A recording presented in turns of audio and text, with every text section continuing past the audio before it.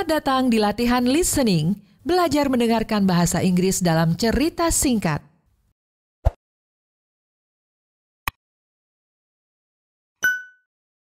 London. The city of London is one of the most famous cities in the world. In previous centuries, London was the center of the British Empire. Today, it is one of the most important cities of the emerging European Union. London is located in southeastern England on the Thames River. The Greater London area contains about 12 million people, and the surrounding areas contain several million more. London was the first city in the modern world to have reached a population of 1 million people. London is a very old city, and many of its neighborhoods maintain their distinct character. One of the most famous parts of London is the East End, where people speak with an accent known as Cockney. One of the features of the Cockney accent is that the letter H is often not pronounced.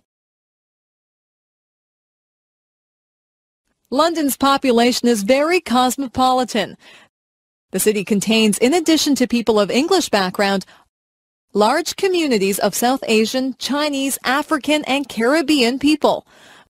Most of these people have their origins in countries that belong to the British Commonwealth of Nations. Many of the most famous buildings in London are located in a small central area. This area contains several huge churches, including Westminster Abbey, where many famous people are buried. Another famous church is St. Paul's Cathedral, which was rebuilt after the original was destroyed by fire in the year 1665. The Houses of Parliament are also found in central London. These buildings are famous for their Gothic architecture and for the sound of the large clock known as Big Ben. The Tower of London, which was formerly used as a prison, is now a popular tourist attraction. Buckingham Palace, the residence of the royal family, was first opened for public viewing during the 1990s.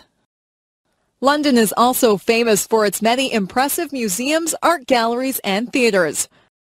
For example, the British Museum contains priceless objects from all parts of the world.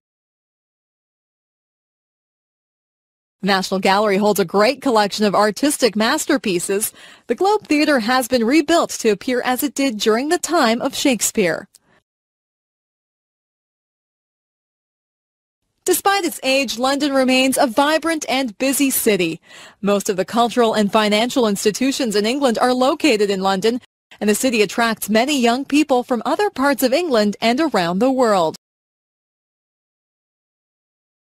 Of course, London is popular with tourists who come to see the many attractions of the city.